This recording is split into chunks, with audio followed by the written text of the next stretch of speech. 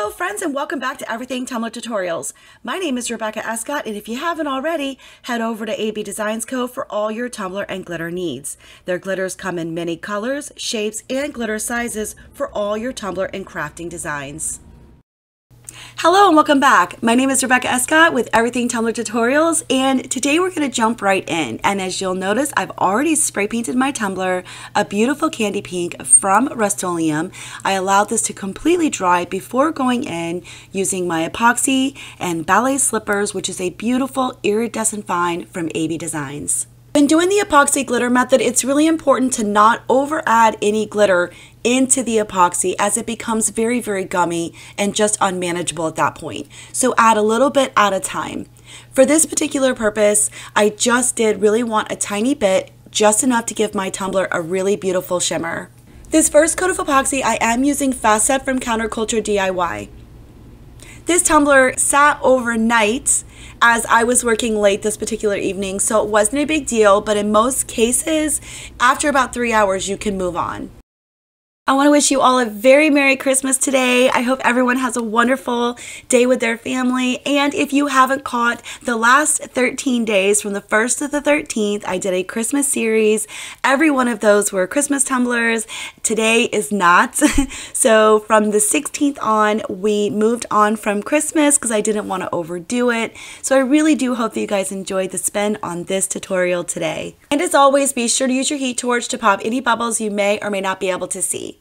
So now that we're back, and you might only be 3 hours, I'm the next day. You will notice that I have dimples in my tumbler, but that was probably because I did a thin coat.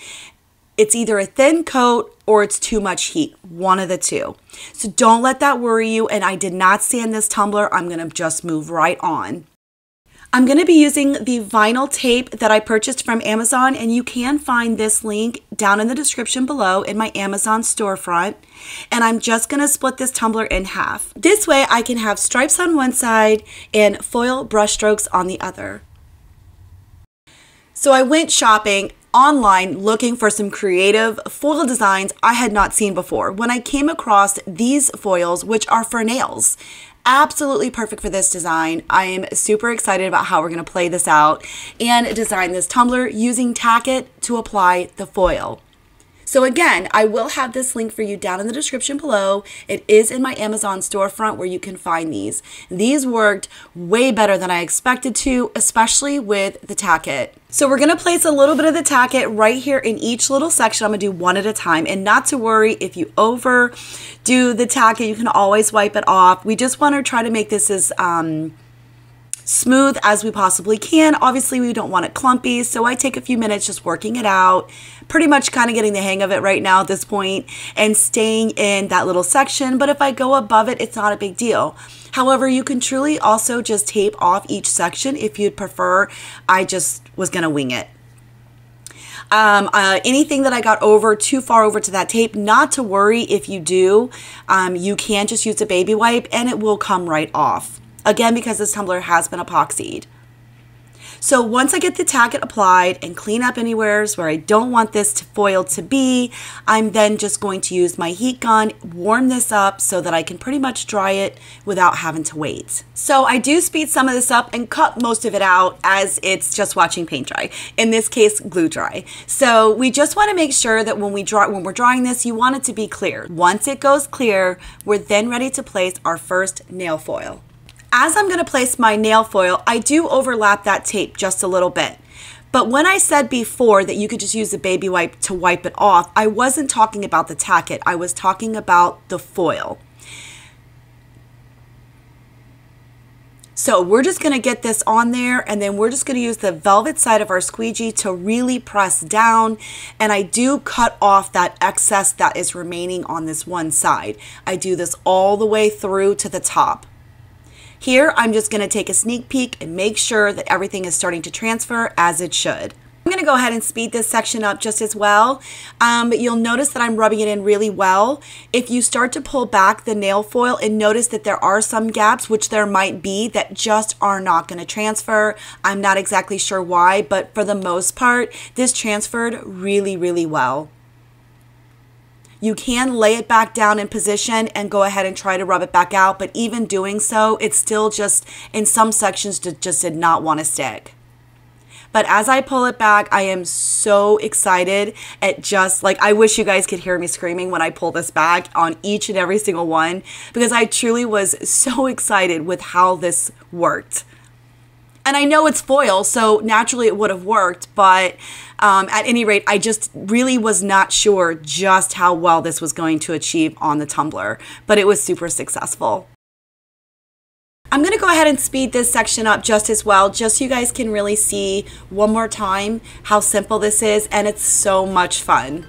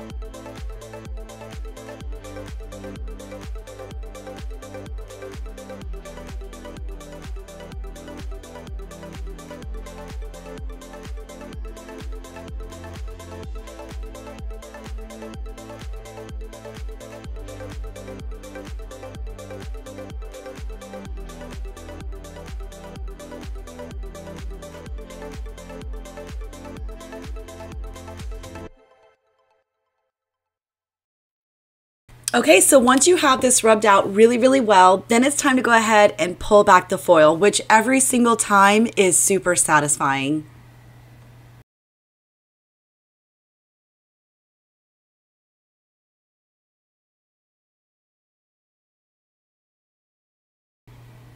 You'll also notice from my foil sheet that 98% of this, maybe 95, more or less, transfers beautifully onto the tumbler.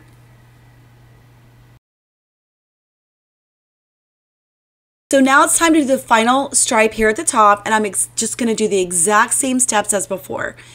Applying the tacket right here at the top, just really trying to make sure everything is nice and smoothed out, and then I buddy up the foil with the one from before.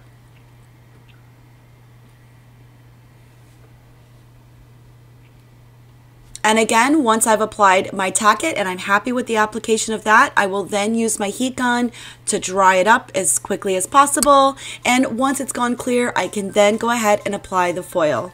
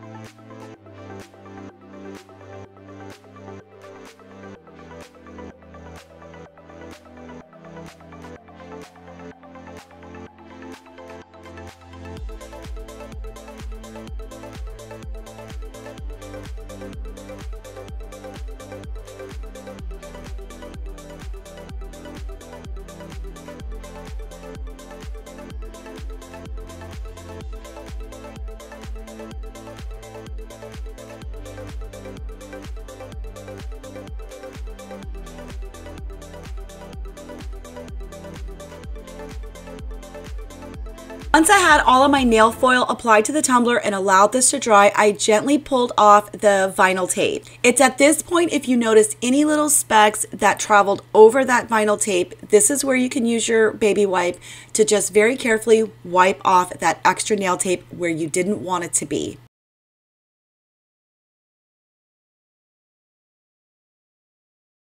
So once I removed the vinyl tape, I decided to let this dry a little bit longer before moving on. I wanted to place my decal first, Wild Thing, which I just created using the fonts I believe that I downloaded from defont.com. I will have the fonts used for Wild Thing down in the description for you below. I also was not opposed that the dot on my eye was missing. It really just went super well, specifically for this tumbler. Once you're pretty sure that you have secured your vinyl to your tumbler, we can then go ahead and remove the contact sheet and move on.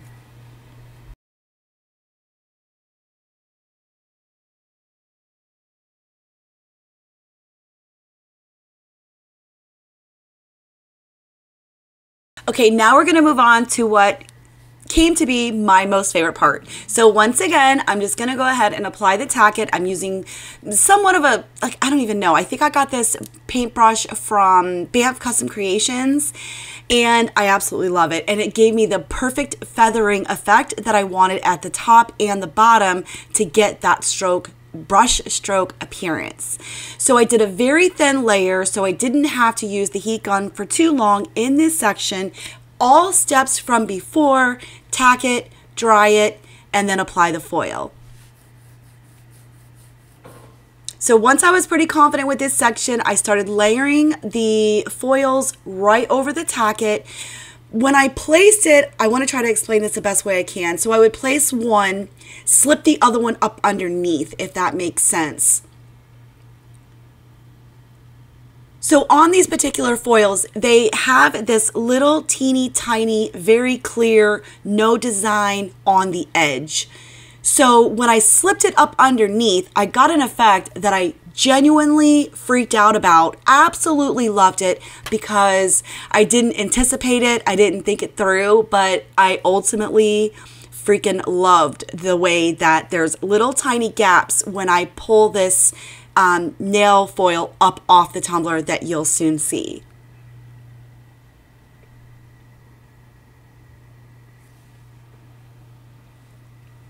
So just like before, we're going to go ahead and rub this down really, really well, and then we can remove the foil.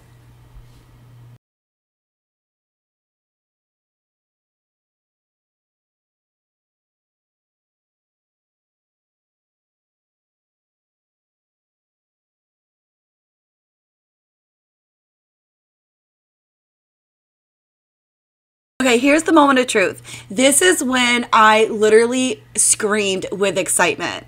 I mean, look at the top and the bottoms. I mean, they are to die for.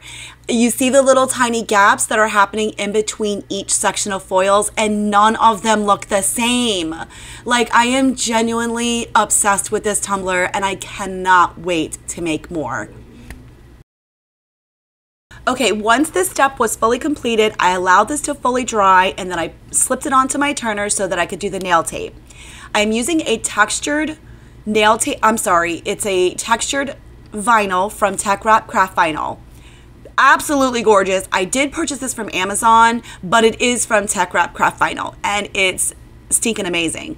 So I went ahead and designed the stripes using my Cricut shapes tool, and I did, I think, 0.08 in width, and the length and height would have been like 10 or 10 and a half, because I was using this for also 30-ounce tumblers, and this was extra that I had.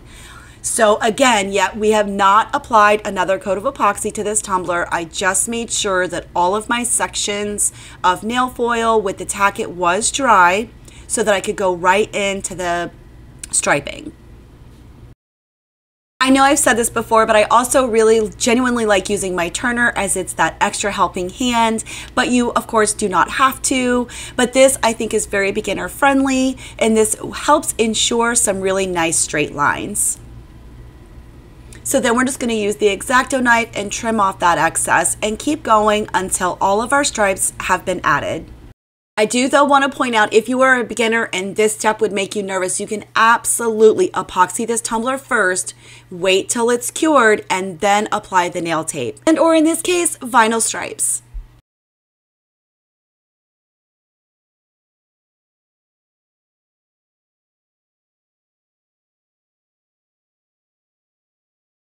Once that step is complete, we're now ready for another coat of epoxy.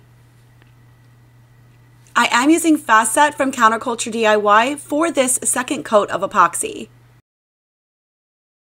After this Fast Set has been applied, it will take up to 3 hours for it to cure, but it does take 3 to 5 days to be fully cured. As always, make sure you use your heat torch to pop any bubbles you may or may not be able to see. And here she is, fully completed. I am genuinely excited and seriously obsessed with this tumbler. As you can see, all the details in this nail foil. It's gorgeous. You can see the textured vinyl detail from Tech Craft Vinyl.